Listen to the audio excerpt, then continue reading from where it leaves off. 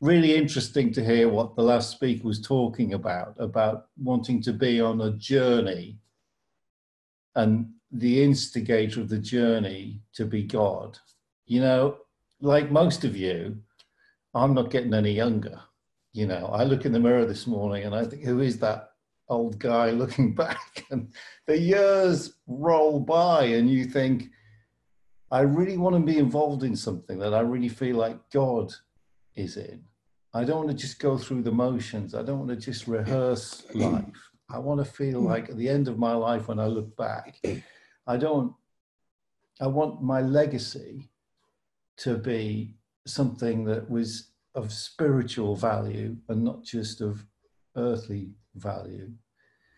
I go on a cycle route to keep fit. I don't particularly like it, but you know, I do it anyway. And it's 5 hills. So you go up 5 hills, and on one of the hills, there's like a stone thing at the edge of the road. It's like a rural situation. It's not urban.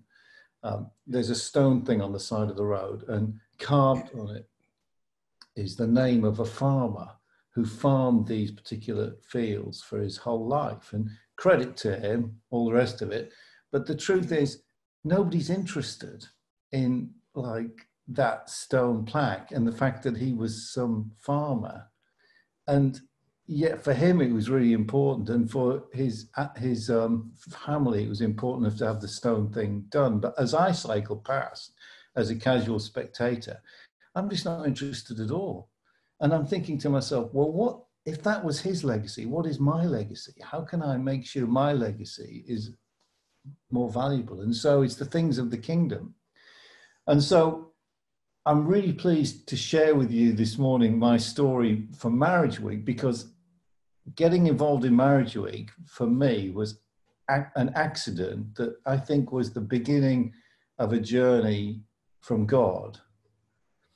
And, you know, my friends around the world, particularly in Europe, who've got involved in Marriage Week, it's become part of their journey with God in an equally profound way. They've seen amazing things happen, and they've watched God open doors and close doors, and they've stepped back in amazement and thought, how did that happen? So my story begins like ages ago. And what happened was I had a friend who split up from his wife, and I was really upset about that.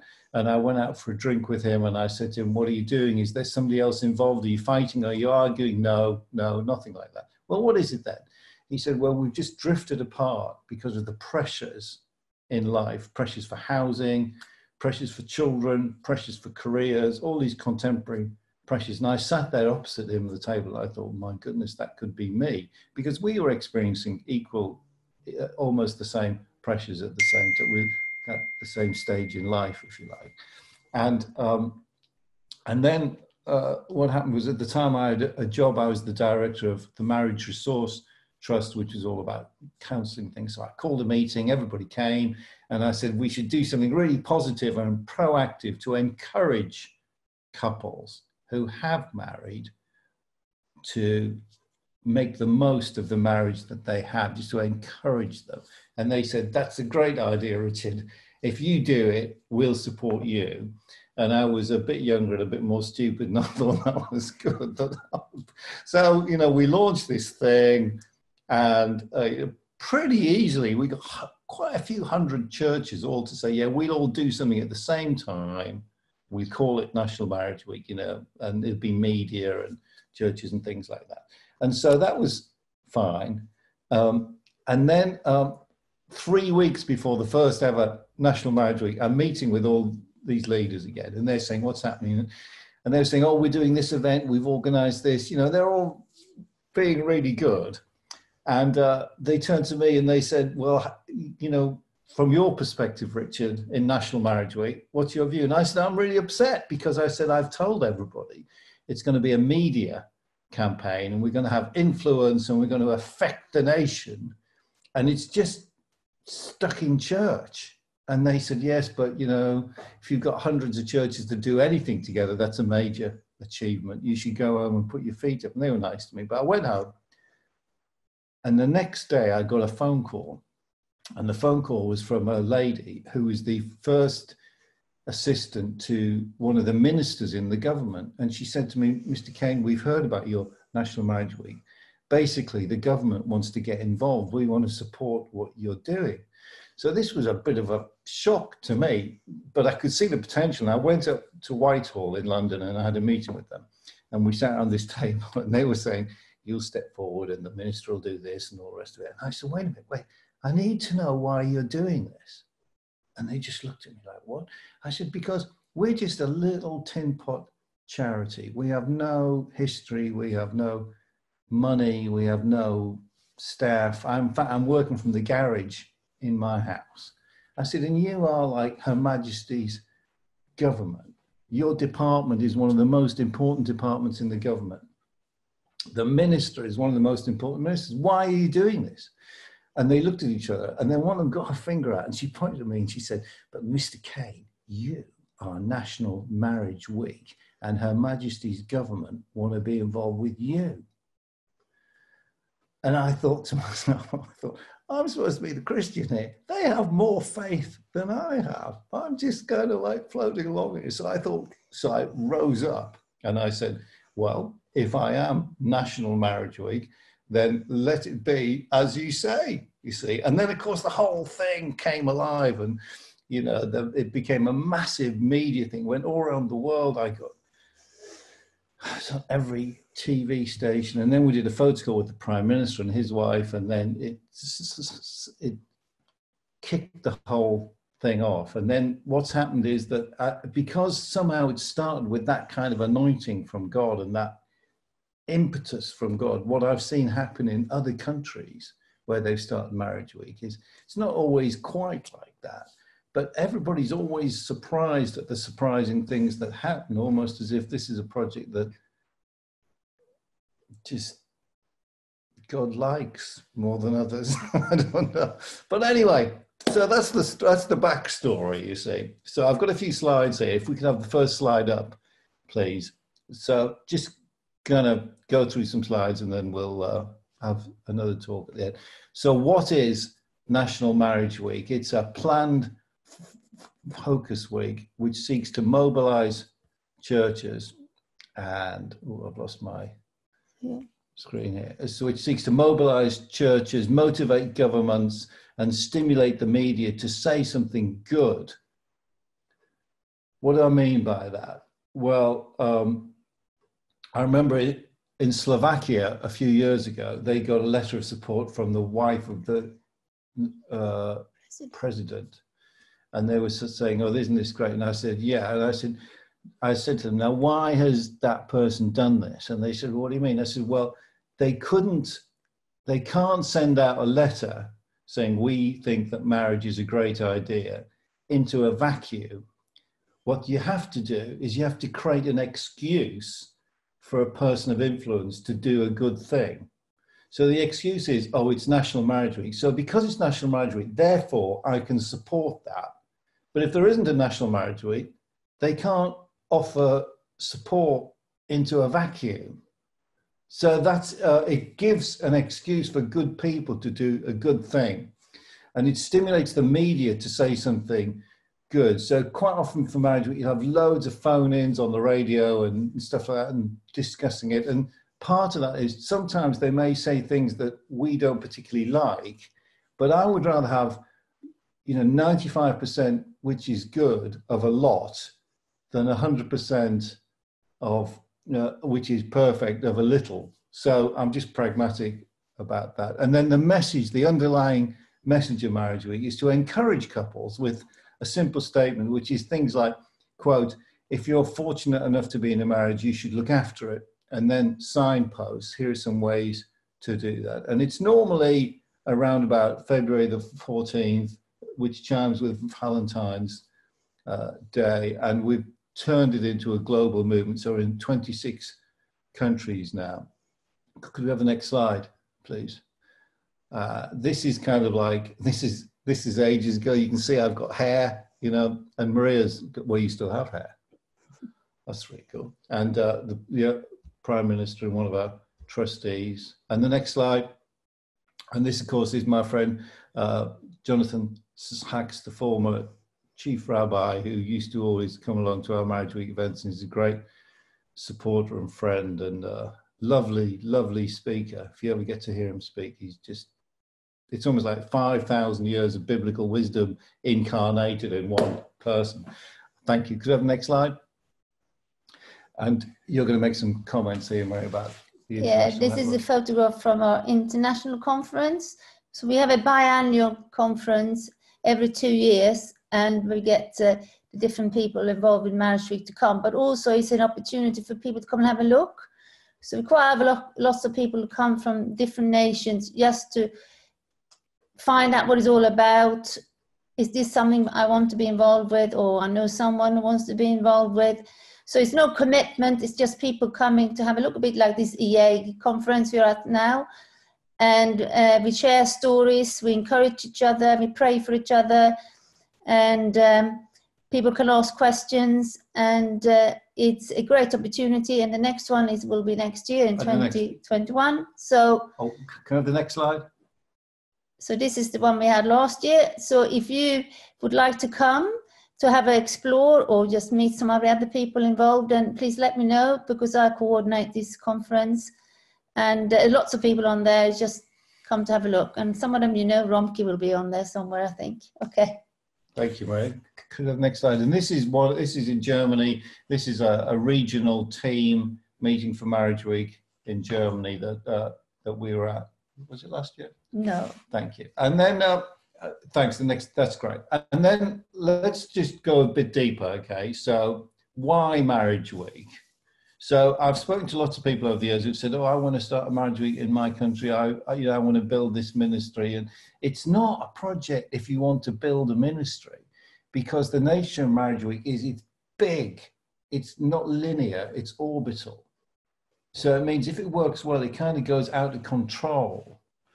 And people go like, "Well, I struggle with this." Well, what does that mean? It means it's for people who not so much are into like happy marriage. Shall I say this again? It's not so much for people who like are into like cozy marriage and all the rest of it.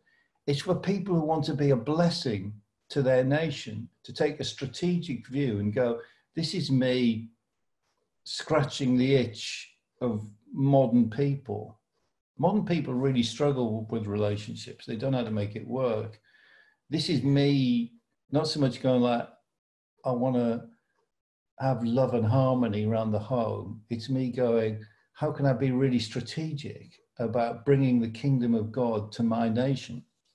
It's also about discipling the nation. When I was a lot younger and in YWAM and things like that, we talk a lot about, the mission of Jesus, go into all the world, make disciples, disciple the nation.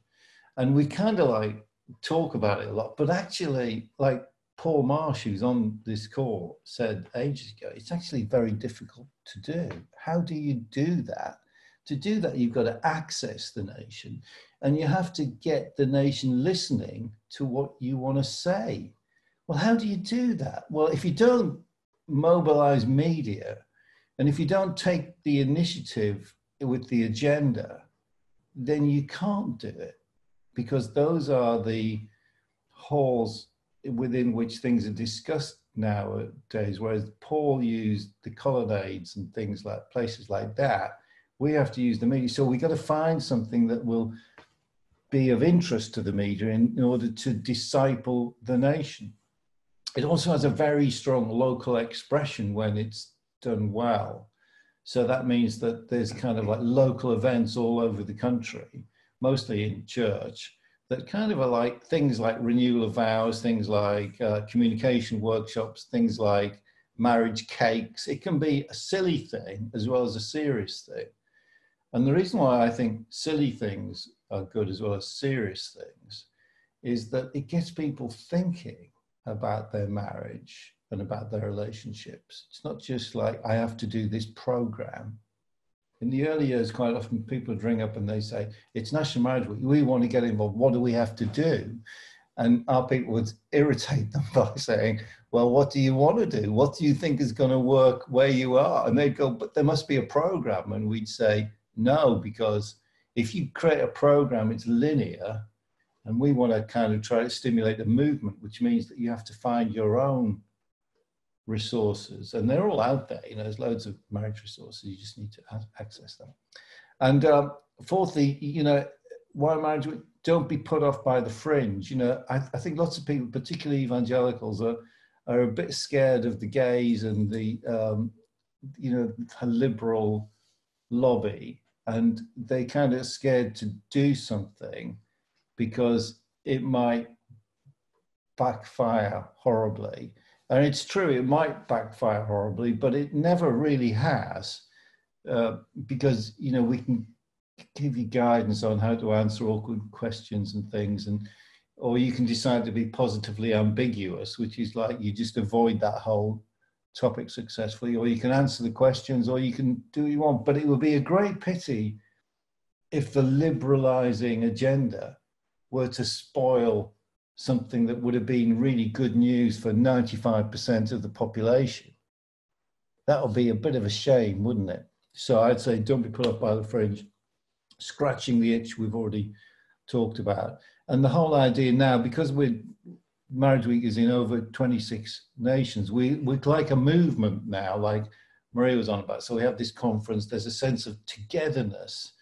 And particularly if you're coming from a smaller country, that's really valuable to feel like you're part of something, and you can introduce that to politicians and mayors and things like that and say, look, you know, we're part of something here. It's not just us doing our own thing on our own. Could we have the next slide, please?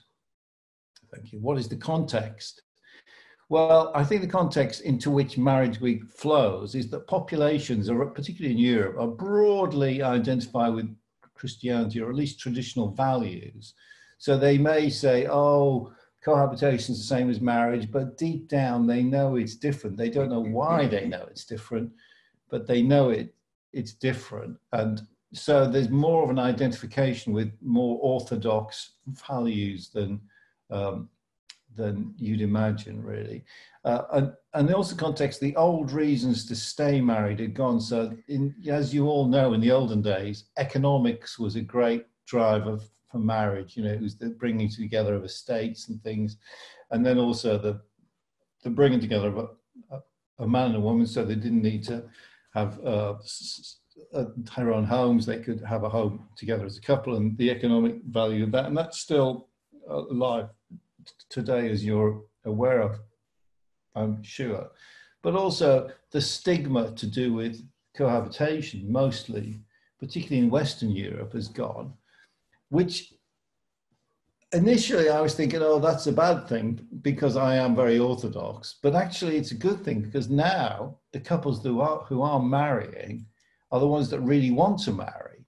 And so statistically, you now have, if you were to marry this afternoon, your chances of staying together till one of you dies is the same as it was in the early 70s, because all the couples that married between the 70s and now included those who felt they were under a duty to marry because they were pregnant or something like that.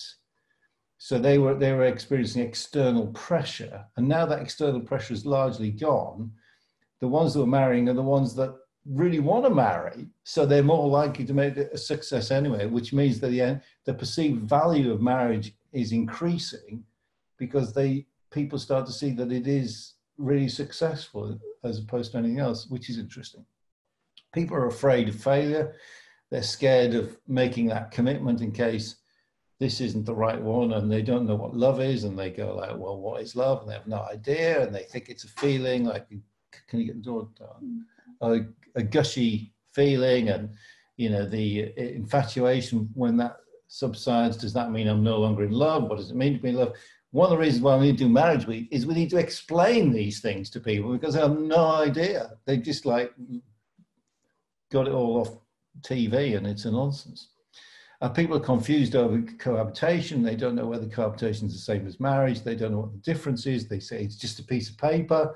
And I say, well, it's true. If it's just a piece of paper, it's amazing, because it makes you healthier, wealthier, and you live longer. So how does that happen if it's just a piece of paper? And then you can explain it all, you know. And they've had reports. They've heard, you know, our children who are young adults, a lot of their friends have married and it's just ended in disaster, and they go like, I'm not sure I want it. Well, they're nervous. It makes them nervous and anxious. You know, they think, well, I've just heard bad news. I mean, not much good news really, but anyway, it results in stronger marriages because of the reasons that I mentioned already about these statistics. Could we have the next slide, please? And the numbers. Let's just have a look at the numbers for Marriage Week. So we think 5,200 volunteer leaders hosted an event somewhere in the world. 624,000 people physically attend a Marriage Week event each year, probably more than that. And a staggering 520 million people will have heard something about Marriage Week on the media, either in depth or just superficially. And then, you know, does it work? Show me something that works, please, is one of my favorite things. Well, it works in Bulgaria. Well, it works everywhere, but particularly in Bulgaria. They've seen a 35% increase in marriages. Shall I say that again? 35% increase in marriages over the time they've been doing National Marriage Week. They've also seen a 13% or 15, I can't remember, decrease in divorces in Bulgaria. In the UK, divorces stopped increasing and marriages are lasting longer. So these are interesting. Could I have the next slide? So let's have a closer look at Bulgaria, just to zone in on one, you know, quickly. 26 public events took place this year, 60% more than last year in all these cities. In October 29, they organized a special event, invited leaders of NGOs, businesses, medical. This is in October, so in preparation for Marriage Week in February, they did that pre-meeting. That went really well. 25 people came from the capital. Most of them were able to do an event or something. Next slide, please. And this is kind of your classic event. I think this is one they did at the university. Thank you. And the next slide. They had a special kind of theme this year on young people and single people. So they went to 3 different universities and they spoke there and shared personal stories. And then they invited the mayors everywhere in Bulgaria to support the initiative. They've got 19 mayors to get involved and to sponsor Marriage Week, which is great. And they do that also in Germany. That goes very well. And the next slide. This is kind of them doing things with students, I think. And the next slide. One of the speakers this year in the School of Successful Marriage was a motivational speaker who's a pastor and who leads on a talk show on marriage and relationships. So that went really well. And then they did a thing with the Orthodox bishop, a Muslim cleric, and head of the National Statistics Centre. So that's your classic Marriage Week national event where it's very eclectic and you bring together people who wouldn't normally share a platform.